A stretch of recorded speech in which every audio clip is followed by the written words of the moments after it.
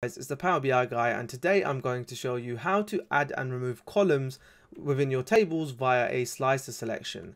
Now this is really neat. So if we take a look at our table, we have our total sales on the right, but then if I selected cost, we can see now that this has brought in an additional column. If I remove total sales and then let's say we brought in percentage sales, these are all our calculations, and via the selection we're adding additional data points or removing them.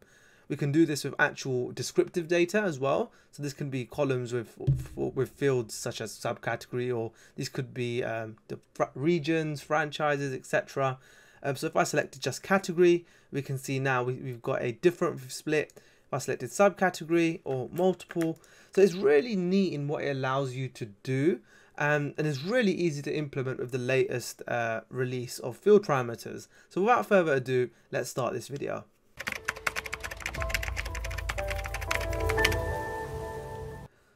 So the first thing you want to do is make sure that the latest release has been enabled. So if we go to options, we need to go to under our general settings, we're going to look at preview features and then make sure we have field parameters enabled.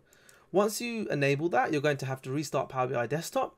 And once we do that, what you want to do is if we go to modeling, if we go to modeling and then select, we can select fields. We've now essentially got this parameter selection. So what we can do is if we name this, so I'm going to call this calculations. Let's just call this calculations. And then for our parameters, so these are going to be our selections, we need to create a group. So think of these as buckets. So I'm going to put in costs, that's one bucket, profit, let's do profit last year, and then orders. And if we create that, this is now going to create a table and this with this calculation. So these are our selections inside our slicer. So it auto creates a slicer. We can remove that. That's not an issue if we wanted to, if you're not using it right now. But we can see we have our table. Then if we select calculations and convert that to a slicer, we can see now we have our selections for our different measures. Now, depending on what visual you're using, in this case, this is an example for tables. If we brought in, let's say, one of our descriptive information into ship mode, now that parameter that we created has stored all our calculations that we can possibly select. So if I bring that into a column, we can now see that based on my selection cost, it is showing the cost column. Now, right now, if I select profit, it will change that.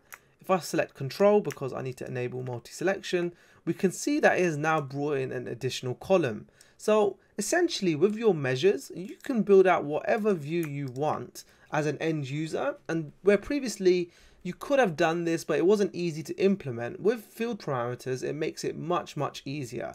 So right now we have ship mode and we created calculation parameters. But let's now create descriptive parameters. So what we're going to do, go back to modeling, fields, and we're going to call this, let's call this product category. So now if I go to my product table and bring in that information, so I'm going to start off with product name, category, subcategory, and then create. If we bring that slicer back here, we can see we have the measure that's been auto created. But what we want to do is remove that individual ship mode column. We don't want to look at that data. And then if I bring in the product category parameter, we can see we have our selection. And then if I look at the table, I need to bring that parameter here. And now we can see that our selection has been made. So